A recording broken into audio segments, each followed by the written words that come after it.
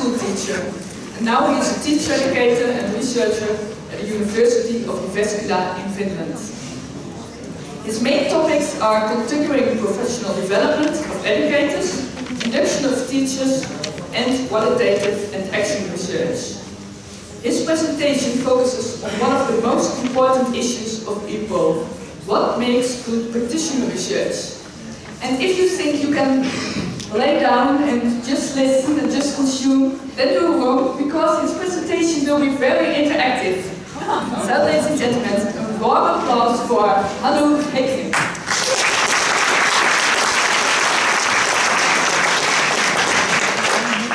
Thank you very much indeed. It's a great pleasure and honor to be here to have a keynote. Do you think it's time for a keynote? Is it? Always. Are you sure? Are you really sure you are in the right place now? Because when people make their decisions about listening to a keynote presentation or doing something else, they always have two options. You always can answer yes or no. And I think some people answer also no.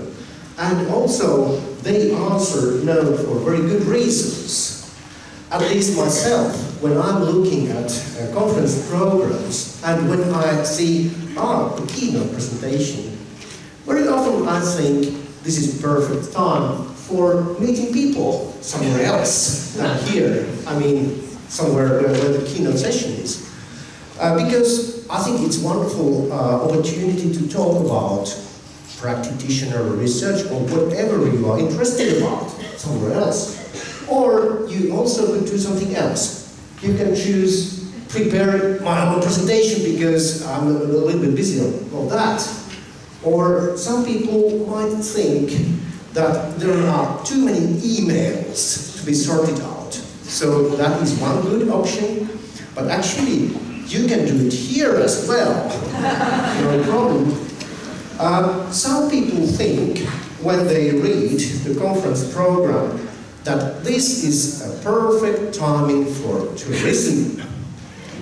But you haven't chosen this. And probably, well, we all have made a purposeful decision to say yes. Yes, we want to participate in a keynote session. And when I'm looking at conference programs, there may be two reasons to participate in a keynote. One option is that there is an interesting speaker, but today it's not. I must say, that's impossible, because today the speaker is not at all interesting. It must be about the topic. I think we all are interested about practitioner research, and especially what is good, brackets, practitioner research. So that is the reason why we all are here today. I'm very happy of that, because I am interested about that issue. I'm not saying that I have the answer to that question, but I would like to talk with you, to discuss with you what makes good practitioner research. And actually there are two questions remaining. Whatever is practitioner research? And then the other question is, whatever is good research? So this is what we are here for today. And I'm very happy and I'm very proud of being here, because I think I'm a practitioner. What else I am? I want to say a couple of words about myself. This picture perhaps shows you that I am a father. And I'm very happy and proud of being a father. I'm also Finnish. I'm coming from Finland. And when I made my decision to come to this conference, I have two options. To stay in Finland, cold, dark, rainy. Oh. It was very easy to answer yes. I want to be in silence with me. What else? As I told you, I'm a practitioner. Really. Honestly, I'm a primary school teacher. I've been working as a primary school teacher for 10 years of then I started to ask who actually I am. It was not about getting fed up with teaching. I loved that job, and I still love. But I was thinking how to make the most of the rest of my life. Then I started something called practitioner research. Well, actually I called it action research. I started to develop my work. And after that, I started to write about developing my work. And then I started to write about action research and something else. Then I found myself as being a teacher educator and kind of, I would say, researcher. Also, I would also say I'm kind of philosopher. In all these conferences, I find myself surrounded by philosophers for some reason. I don't know the reason why, because I have no formal education as a philosopher, but I just love that thing. I would say I'm a hang-around philosopher, or wannabe philosopher, and I've always been, even the time when I was working as a class teacher, a primary school teacher. So, this is what I am. I'm very interested about you, actually who you really are. I'm making a proposal now. Probably we should not sit all the time, because at least in Finland we have had a very hard discussion about how dangerous it is to sit too long. It is not good for your health.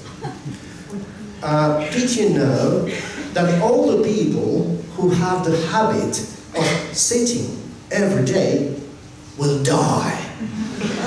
All of them. So you should break the inactivated moment by standing or moving or something else. At least once in every 20 minutes. So that is the critical time for sitting. So don't sit more than 20 minutes. And this lesson has been designed so that you actually can't sit longer. At first, I'm inviting you to introduce yourselves. So I'm asking the question from you. Which of you are practitioners? Please stand up. If you think you are a practitioner, okay, so many practitioners here. Say hello to somebody.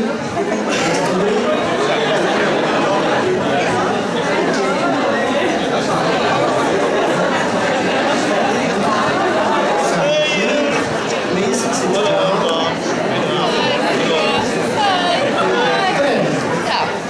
Which of you are teachers? Please stand up.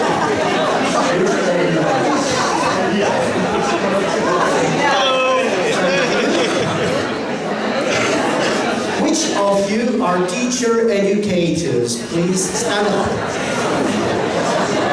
So the people are still standing. Great. Which of you are researchers? Please stand up. Yeah.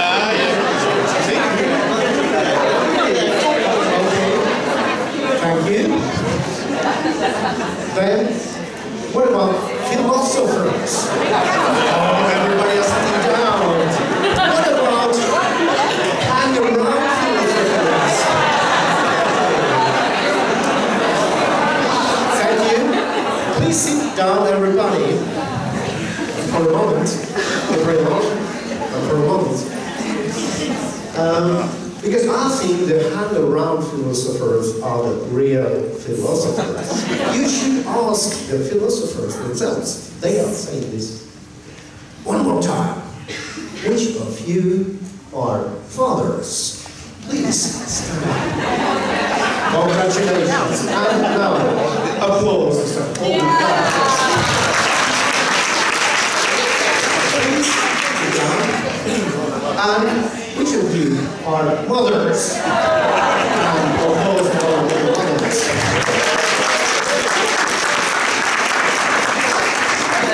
Thank you very much indeed. Now we know who we are. We know each other, or at some point anyway. Let's get on. What about practitioner research? What are we talking about when we are talking about practitioner research? As I told you, I think I've been doing this for, let's say, 25 years or something. This seems to be the very key topic in this EAPRIL conference, practitioner research or practice-based or whatever. Today, I'm asking this question first. What is practitioner research? How is it related to other approaches? What kind of knowledge is practitioner research associated with? And then, what is good practitioner research made of? What about validity and reliability of practitioner research? Or is this the question at all? Should we put it differently in a different form? And I'm actually doing it. I'm not talking about validity and reliability. And I would like to talk about principles for validation rather than validity and reliability.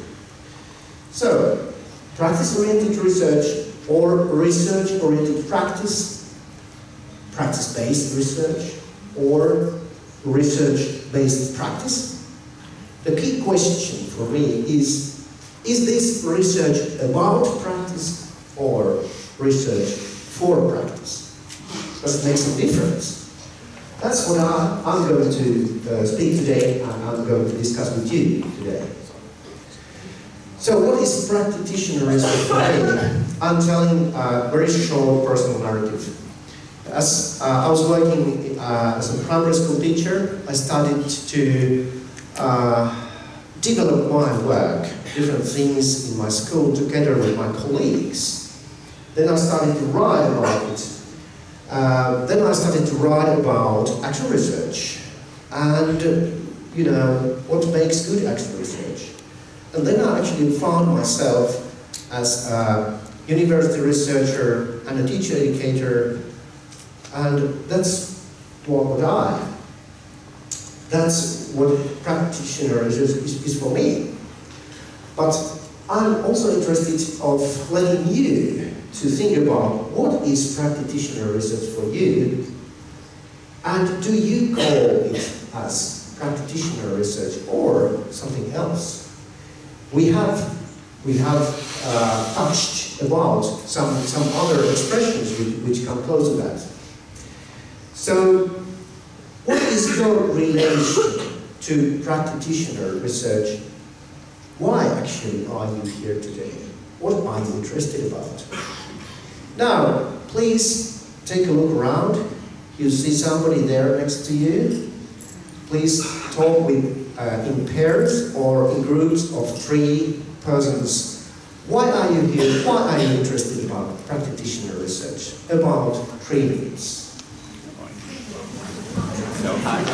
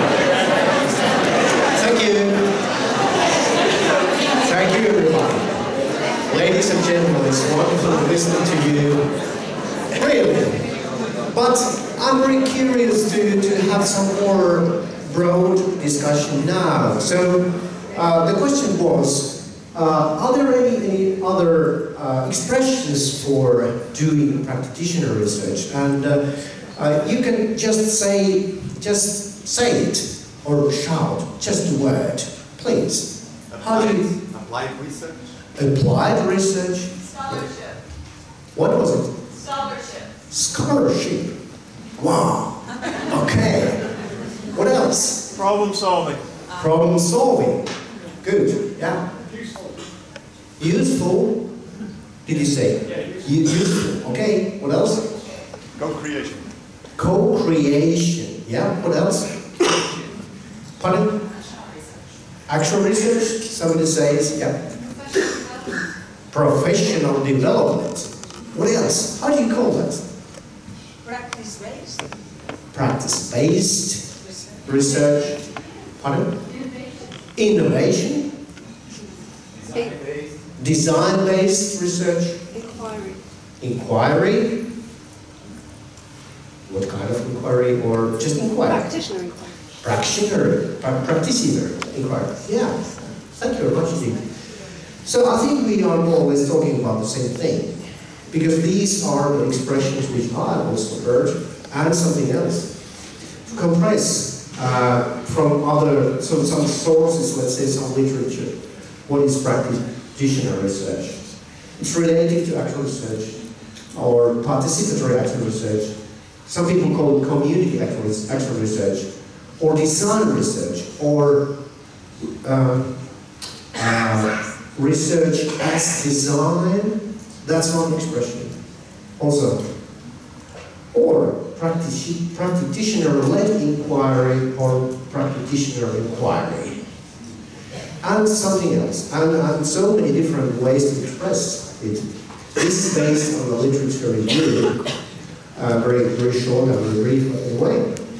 But it seems that we have so many different expressions how we name it. But anyway, we are more or less talking about the same thing. How to make things better. How to improve things. It's about the dual role as a practitioner and a researcher. Of course, the critical thing is the relationship between the researcher and those being participants. Or if that is the same person, it's also possible. The purpose is to advance or to develop practices. It is collective in nature. It uses varied methods, so there is no such methodology for practitioner research. But there are different methodologies. But anyway, I think that these four approaches are very in a key role when we define what is practitioner research. Actual research, design research in different forms, narrative inquiry, and practice theory. And as I understand what is what, and what are they for, actual research and design research are, what I think, they are research for practice, to make the practice better.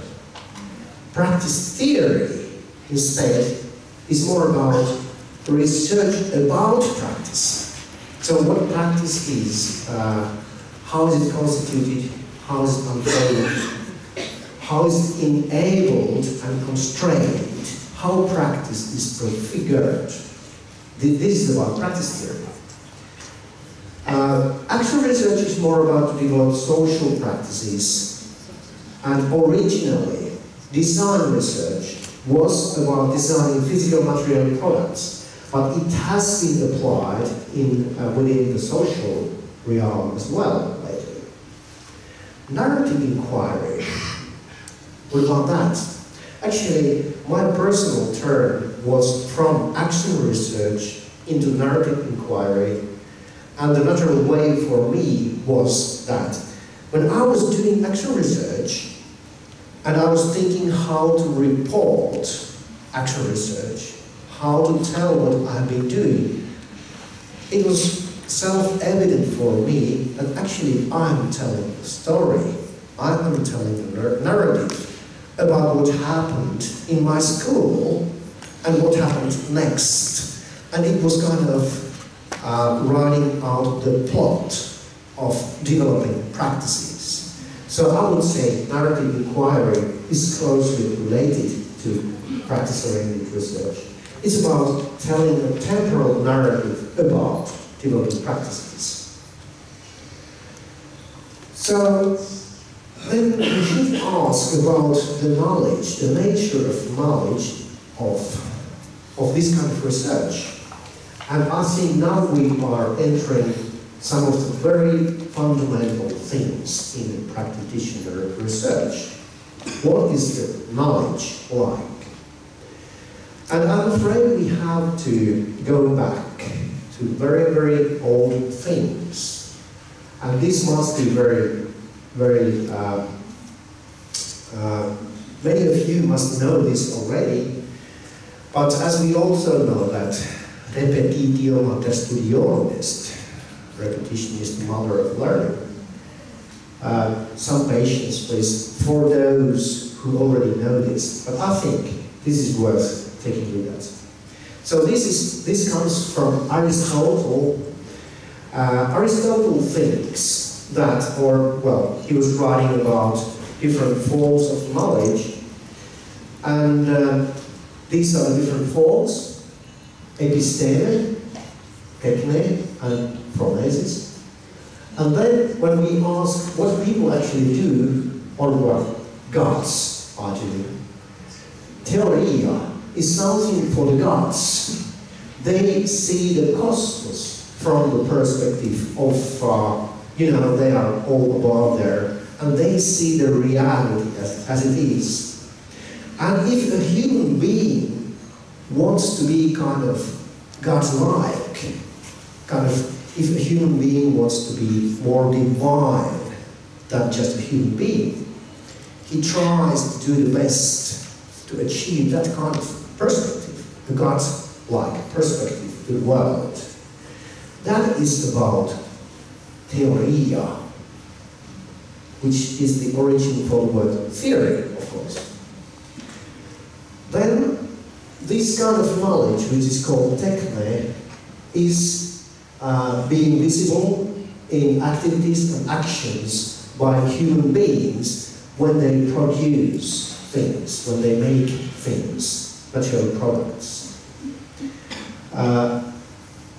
The knowledge form of phronesis is being visible through praxis, which is that if you have phronesis, you have the ability to live a good life, to act well, to do good and virtuous things in social life.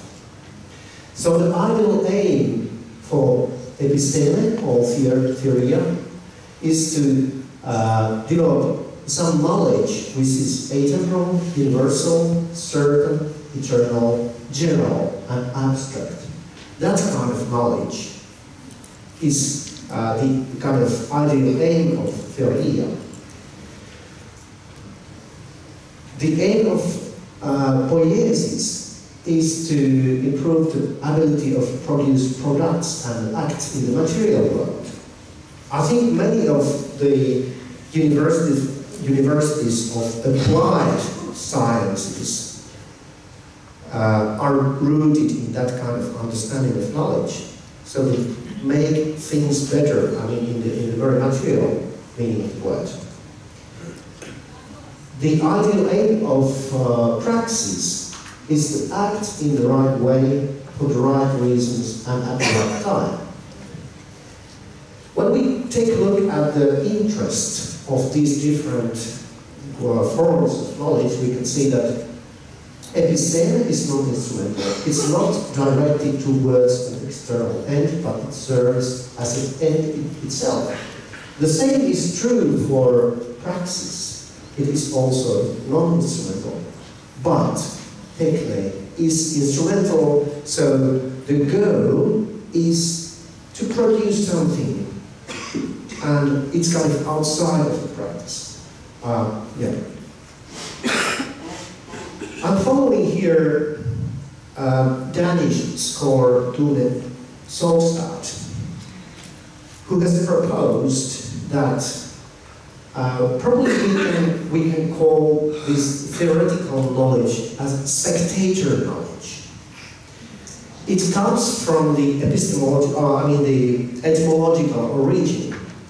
The gods from Olympus, Mount, they see above all the world. They are spectators. Whereas the people, the human beings, the mortal people, they are within the practices, the activities and actions. They are the people, they are the who are doing the things. They are participants. And this is what Solstad calls participant knowledge. And it's crucial to understand that both techne and phronesis are this kind of knowledge, participant knowledge. And as Solstad says, practical forms of knowledge exist in their own right and with their own characteristics. It is that the field of practice is neither devoid of knowledge nor equal to theoretical knowledge, which is merely transferred into practical knowledge. So they are completely different realms. And that has something to do with the discussion about theory and practice. Actually, Solstad is making this proposal to replace the eternal debate between theory and practice with these concepts. Spectator knowledge instead of theory, and participant knowledge instead of practice. So, what is then good practitioner research made of? How to make judgments about the goodness of practitioner research? I think we need different conceptual tools for this, because the concepts which are normally used in the traditional paradigm, the validity and reliability, are rooted in the idea of theoria and spectator knowledge. So if we are talking about the goodness of practitioner research, we actually can't use these concepts anymore. I have to make a personal confession. My wife is doing her master studies in University of Applied Sciences. They had a wonderful course on methodology of research. And I think I learned much when I was kind of following in the kitchen table what she was doing. Then there was a question. Write about validity and reliability of this research.